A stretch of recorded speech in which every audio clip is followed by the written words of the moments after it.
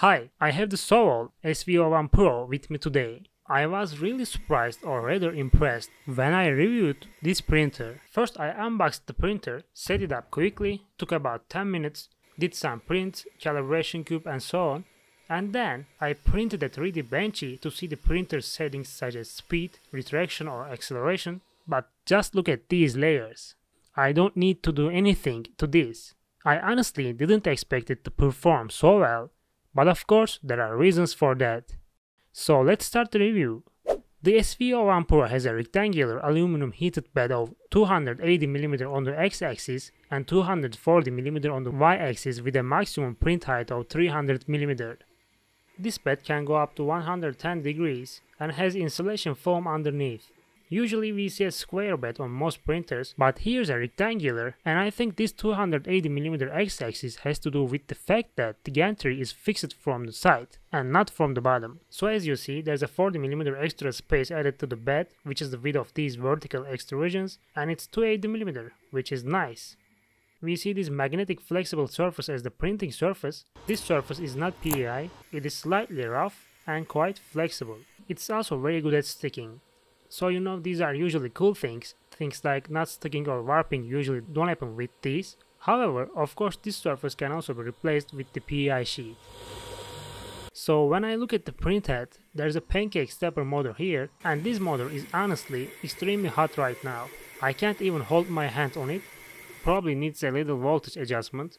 Right in front of it is the direct drive extruder and the hot end. This is a full metal extruder. All these parts you see here are all metal, which is nice because they will not wear out easily, and I can't see the hot end right now, but let's see. Okay, the extruder is metal but not the hot end. This is a PTFE lined hot end with silicone sacks. Just below is a standard 0.4mm nozzle. The fact that the hot end is PTFE lined means that we cannot go high temperatures. So I think the maximum temperature that we can go will be around 245 to 50 degrees. And at these temperatures, PLA, ABS, TPU, wood, and almost likely PETG filament can be printed, which I think it's quite enough. There's a fan duct at the bottom, and this fan duct is closing the nozzle around well, and which makes it quite difficult to see the print. I don't like this side of direct drives, but most of them are unfortunately like this. The print is barely visible, but this is not so important for me because we can get way better results in flexible filament with this direct drive than Bowden extruder, and we can easily print flexy things. By the way, I am quite happy with this fan duct. The print quality is pretty good. One of the most different things on the printhead is this CR Touch leveling probe. Yes, this is Creality branded CR Touch, and this probe is quite good and reliable. It measures from 16 different points to automatic bed leveling, and another good thing, you can even see these measurements on the screen interface. I don't know what I can use this for, but I really enjoyed seeing these values. Besides that, the printer has bed springs, and for the leveling, I do first manual leveling from the corners with a paper, then I start automatic bed leveling. In this way, we can get quite accurate results with manual leveling and then auto bed leveling. And I think with this probe, bed springs and magnetic surface, getting a perfect first layer will be quite easy and smooth. The SV01 PRO not only has the CR Touch, but it also comes out of the box with a 32-bit motherboard from Creality. It's exactly Creality version 4.2.2 motherboard, and I think that's why the print quality will be quite good. Also, TMC2208 stepper motor drivers were used on the main board, which means that strange alien sounds will not come from these motors. And I just saw this now. Here we have a 24V power supply, and this is Creality branded as well. By the way, the first print is just finished. There doesn't seem to be any problem, the layers look good, but it looks like the lead screws need a little bit of help. Now I'll tighten a few screws and print another one. This time it will be orange. Okay, while we are printing, let's take a look at the screen interface. The first thing I want to say is that the interface is really unusual and the touch feeling is nice. Not crappy, detects in one go. Also, as you see, it's very colorful. On the top right, there's a night mode and can be changed that way. I don't know how necessary it is, but I've never seen this kind of thing in any printer until now. Okay, there are basically three options in the interface. The first one is the section with the settings like motion and positions. In the middle there are options for heating, leveling and printing. The last option has things like filament change or advanced settings, and I think this advanced settings options is quite useful, because you know, when you want to change something like a motor step or speed, you usually have to connect the printer to the computer, but here we have all of them in the interface. And one of the best things is that the printer comes stuck with features like linear advance and PID tuning. Most printers don't have these settings in the interface, which I think is too bad. Okay, it looks really good this time.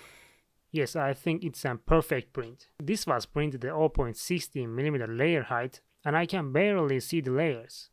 That's really good printing.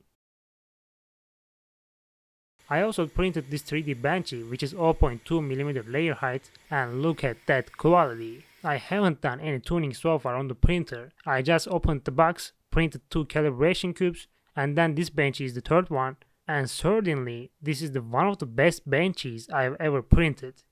Look at that! Cooling, layers, retraction, all of them are perfect. This print made me really happy.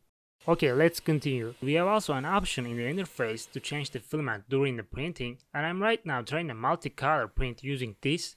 We'll see how that turns out.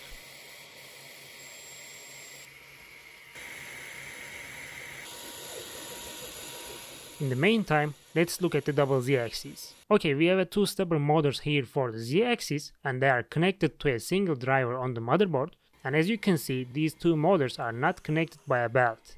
Obviously it would be better if there was a belt, but nothing have a belt is not a big problem, because I think the purpose of the belt is to make the motors work synchronously. I don't think these motors will cause any problems, and so far everything is fine. Besides that, these lead screws and brass nuts provide linear motion, and these carriages look pretty standard as well. Okay, we looked at many features of the printer, and finally we have here a filament sensor and belt tensioners. And now let's move on to the prints. Okay, so this is the first calibration cube. I printed another one in orange because the white one was a bit rough. Then I printed this 3D Banshee, which is one of the best 3D Banshees I have ever printed.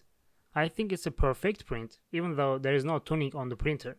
Then this multicolored astronaut, there's no problem where the color transition is, like a double extruder. I printed this overhang egg, and it looks pretty good actually. This is Goku from Dragon Ball. It doesn't look very good, I know, because the support settings were very bad and removing them was really hard. But the layers look good. These are the rotating rings. As you see, it's very smooth. The tolerances are good and the color transition looks good again. And the last print is just finished. This is a fidget keychain, just like the previous one. It looks nice. This was the Sovol SV01 PRO, and this printer made me really happy with the print quality. Probably be one of the printers I will use all the time. So thanks for watching, see you next time.